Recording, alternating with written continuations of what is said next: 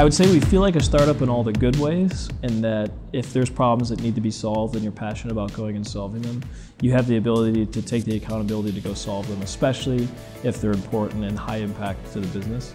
All of the leaders in each department have worked really hard to kind of stabilize our growth and set clear paths on where we're going.